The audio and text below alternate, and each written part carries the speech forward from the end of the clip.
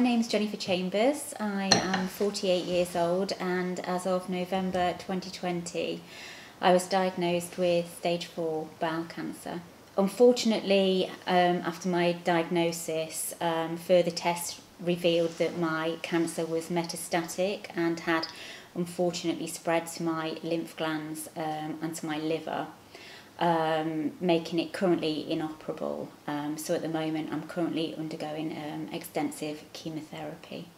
So I first started experiencing symptoms about 2.5 years ago, and they were mainly fatigue and like anxious pains in my stomach, which got progressively worse.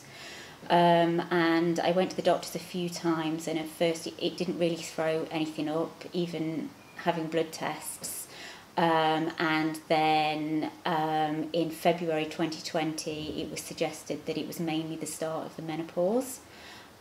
So that seed, I guess, was then well and truly planted. So I kind of went then into lockdown, and as my symptoms then got worse, I actually put that down to the pressures of homeschooling, busy job, etc.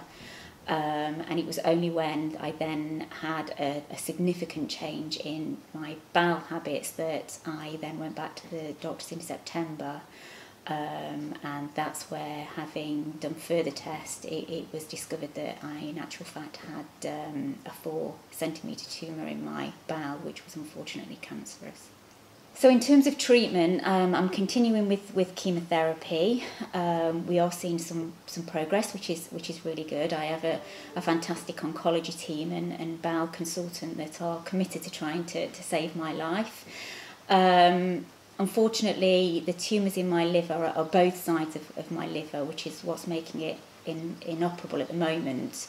The plan is that the chemotherapy shrinks them and hopefully melt some of those tumours away, to get me to a point where they might be able to get in and actually operate on my liver.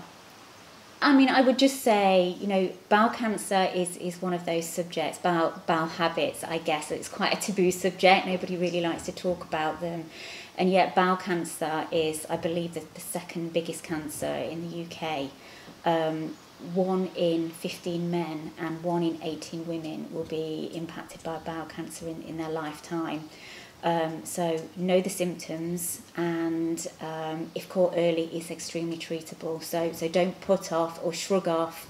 If you think you're experiencing any of those symptoms, then please do go and see a doctor.